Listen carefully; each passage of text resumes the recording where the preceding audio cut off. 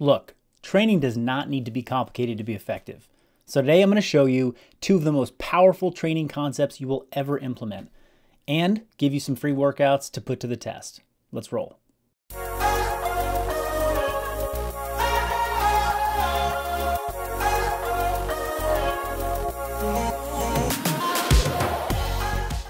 Simple equals strong. This is a functional bodybuilding motto. Keep it simple and repeatable and you can have great success. Functional bodybuilding grew out of a need to bring back simplicity into my own training after about 8 years dedicated to the sport of CrossFit, where the pursuit of elite fitness often meant pushing for more and more complexity in training, designs, and concepts. There were two particular principles that allowed me to reclaim my health, my strength, and my vitality, and I'm going to share them with you today. See, when systems of all kinds, the body included, start to break down or have problems, we must always return to the simplest solutions. If your computer is acting up 99 times out of 100, all you need to do is power down to do a hard reboot and get back online. That's the computer's way of getting rid of the excess and going back to the simple foundations. The same can be said for nutrition. When I start to see my body composition change in a way I don't like, or when my energy levels start to become low or unpredictable, I can almost always trace back to diet and how I've gotten too complicated. So I reboot my diet. I get back to whole foods like meat, vegetables, fruit, and a little bit of starch. I cook it all for myself, and I reduce the number of flavorings and seasonings I'm using down to just the basics like salt and pepper. And what it does, it solves 99% of my diet-related issues. So in the event that you've gotten off track with your training, simply by adding too much complexity or pushing too hard with your intensity, where do you turn for the reboot? What's the foundational equivalent to a system reboot like your computer? The answer equals resistance training. But not just any type of resistance training. Specifically, it is resistance training that thoughtfully includes two variables. Variable number one, supersets. Variable number two, tempo. When properly prescribed and followed closely, the impact of these two variables is substantial. We can heal joints, transform body composition, improve strength, and increase daily life functionality dramatically with just these two basic lifting concepts. Today, I'll break them down and review how we implement them within a sample workout. As a bonus, I will also give you a third pillar to functional bodybuilding that pairs perfectly with this style of resistance training. If you follow the link in the description below, you can get your hands on this entire workout that you will see me and my wife performing in today's video for free. To demonstrate these concepts, I've enlisted the support of my beautiful wife and my decade-long training partner, Megan, to join me in a workout pulled directly from the Persist program, which has 3 tracks. And if your main goal is to change how your body looks while also moving better, the body composition track I'll showcase is where it's at. All right, let's dive into concept number 1, supersets for efficiency. See, the traditional approach to training in resistance formats would be you come to the gym and you have 5 exercises for the day. You focus on one at a time, you do 3 to 5 sets of each. The rest time between each set can vary, but you'll complete all your work on one exercise before moving on to the next. Often all 5 exercises are focused on the same body part like leg day or chest day. The superset approach, you would come to the gym with 1 to 2 particular movement patterns in mind to train. An example would be upper body pushing and pulling. So instead of doing 5 sets individually, you would pair 2 to 3 exercises together and perform them back to back, alternating between them back and forth. At the end of the day, you might end up with the same amount of total work as the traditional approach, but by pairing the movements, you can reap some additional benefits. What are those benefits? Well, number 1 is efficiency. See, time is precious. If you have 45 minutes to train, then you want to maximize your time and results. For the sake of simplicity, let's just say that for optimal recovery between exercises, you need about 2 minutes between sets. You could sit around for 2 minutes on your phone while you wait, or you could spend that 2 minutes going to do another exercise that works the opposing muscle groups and therefore allows you to continue to rest before your next set. In essence, you can just sneak in another set without negatively impacting your lifting. The second benefit comes from movement combinations.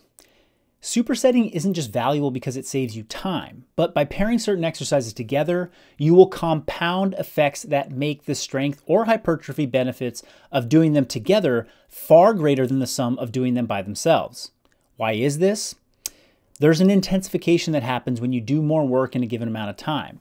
The result can be a full body stimulus that has neurological and hormonal implications that positively impact your results. Furthermore, I'm a firm believer that one of the most impactful fitness traits on quality and life is your work capacity. Work capacity, or the ability to perform work inside a given amount of time domain, if enhanced by doing precise supersets, this will be felt in your day-to-day life. Next up, let's talk about variable rest periods for work capacity and intensification. Once we adopt the superset training format, we have a few more variables we can start to tweak to increase intensity and develop more work capacity. In today's session, the first superset used 90-second rest periods to ensure adequate recovery to optimize the strength benefits of that particular superset. In the second superset, we used 60-second rest periods along with higher time under tension to build more metabolic stress with these accessory lifts for hypertrophy and muscle endurance adaptations. Lastly, the number of movements that we choose can alter the training outcome. Traditionally, a superset would be 2 exercises performed back to back. However, inside of functional bodybuilding, we'll often prescribe anywhere from 2 to 4 exercises in a single superset. In doing so, we can change the rest time between subsequent sets of a single exercise. We can also add movements that are redundant in larger 4-movement supersets to give like a specific muscle group multiple different stresses from different angles and loads. All right, let's unpack concept number 2, which is tempo. How do we read tempo?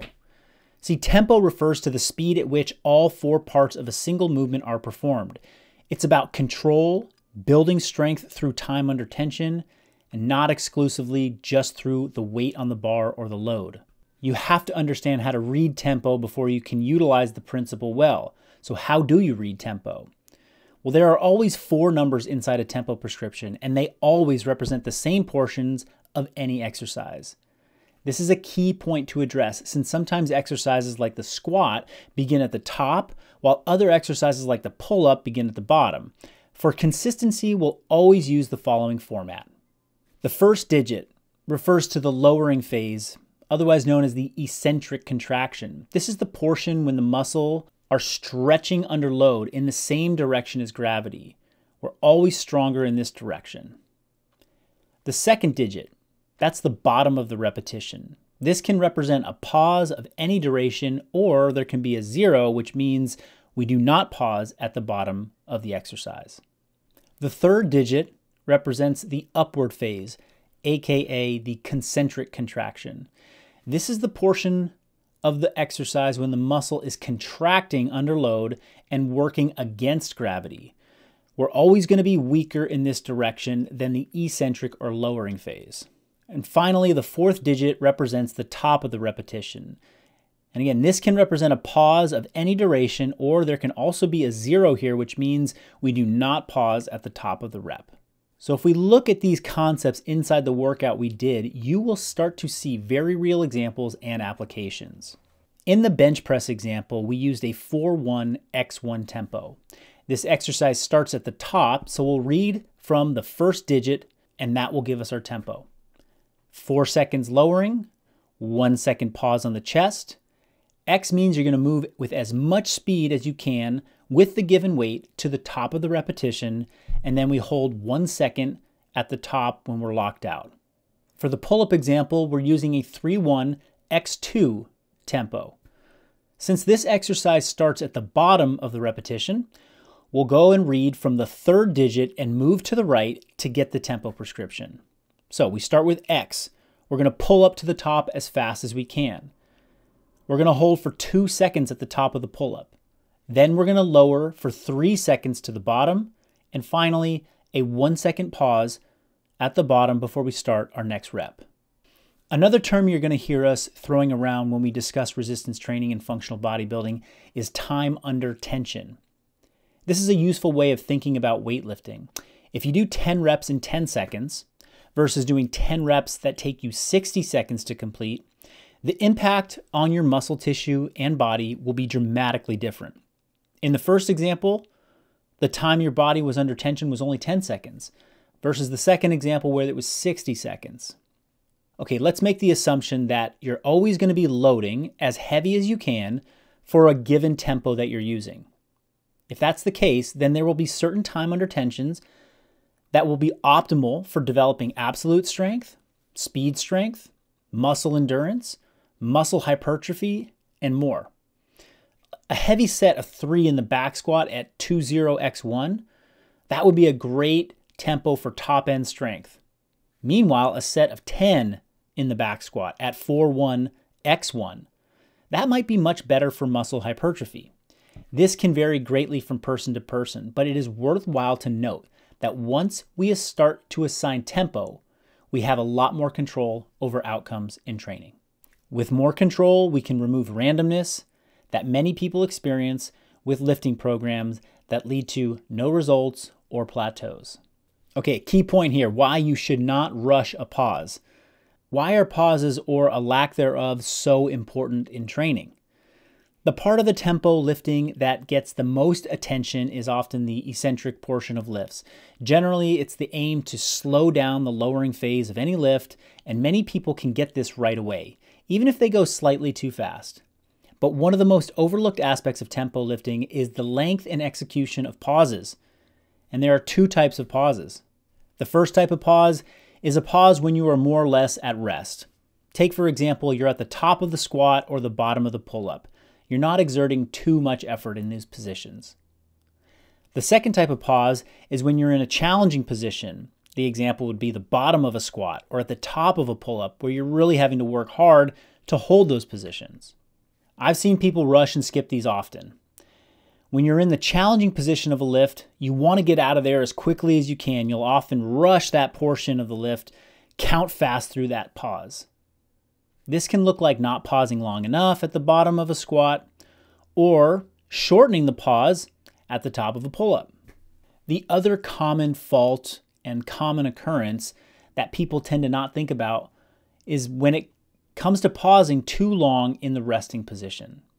So if you're performing pull-ups and the tempo calls for 20x1, this means you are not to pause at the bottom of the repetition. In other words, you never get to rest. The same is true for a 30x0 tempo back squat. 0 pauses means you're always moving and your legs are always under constant tension, and this can make lifting very difficult. Let's take a look at the row example. We're doing a tripod kettlebell row. You can see this play out specifically as I'm doing these repetitions. The entire set is under tension. There are not restful breaks. With one single pause at the top of each repetition when the muscles are contracting hardest against the resistance, and then there's no pause at the bottom, that means I'm constantly working for 30 to 40 seconds of this set without a break. All right, I hope that discussion of supersets and tempo really helped to solidify how those 2 concepts can make a dramatic difference in your lifting. But now we're moving on to conditioning. Breathe and move well.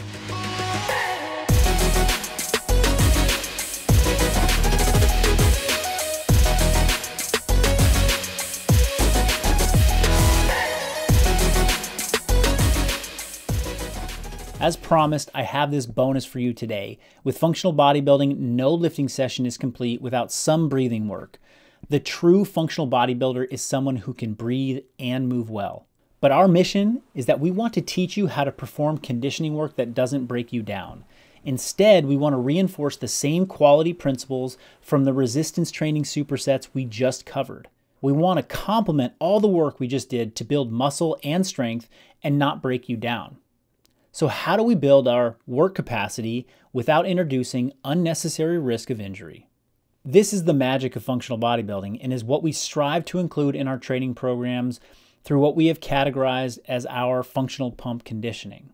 Functional pump conditioning is breathing work that uses a variety of cardio tools, bodyweight movements, and weight training. Intentional control points to keep intensity in check and optimize quality in muscle contractions. In order for this to complement the controlled approach to lifting that we follow so often, we have to have ways to check our intensity inside of conditioning workouts too. If we use tempo and supersets and rest periods for weight training, then we need to have a similar toolbox of control points for conditioning work. I've spent the last 10 years practicing, understanding, and cataloging ways to bring those control points into conditioning workouts. Some of them, but not all, include the following. Interval work with work-rest cycles. Slow cycle time movement selection. Exercises like the Turkish get-up that you're seeing right now that take a long time to complete each repetition. There's simplification of contractions. Choose exercises that have a relatively low complexity to them. This way, you do not introduce too much risk when you're under aerobic fatigue. Aerobic pre-fatigue, or something we call buy-ins. These help to dampen your power slightly so you cannot rush and race your way through these workouts. Combinations of loading and bodyweight exercises. This allows us to control speed, build in some additional strength, and work accessory exercises into the conditioning work that complement the weight training concepts from above. So this workout format that you're seeing started with a 2-minute row to get the heart rate and the breathing rate elevated, and in turn, the following movements are going to be slightly more challenging and more pace regulated to perform. This is an example of an aerobic pre-fatigue or an aerobic buy-in. Next up in this workout, we went through a triplet of Turkish get-ups, sit-ups, and body rows. You can watch here, but the slow cycle rate of Turkish get-up was complemented by 2 faster exercises. If this had just been fast exercises, then our paces would have been much faster as well throughout the whole workout. We may have built more aerobic fatigue and/or lactic acid. The quality of our movements might have diminished even further. But with the introduction of the slow Turkish get-ups, we incorporated some strength work, some core work, and gave us an opportunity to regulate our breathing and our pace so as to stay away from the dreaded red line in our conditioning work where your vision gets blurry, your form starts to suck, and you start to hate life. I hope today's review of these 2 extremely important training principles, along with the visual representation of how to put these concepts into practice, will resonate enough with you that you will go try it out for yourself today. Add in the bonus of conditioning work that complements this lifting style perfectly, and you have yourself functional bodybuilding in a nutshell. If you're watching these final moments of this video, then I want to say thank you. Your time is precious, and I do not take it lightly that you have given up some of it to hear me talk about what I love to do. Remember to go down to the description below, grab that free PDF of today's workout, go give it a try, and I'll see you next time. Thanks for joining me.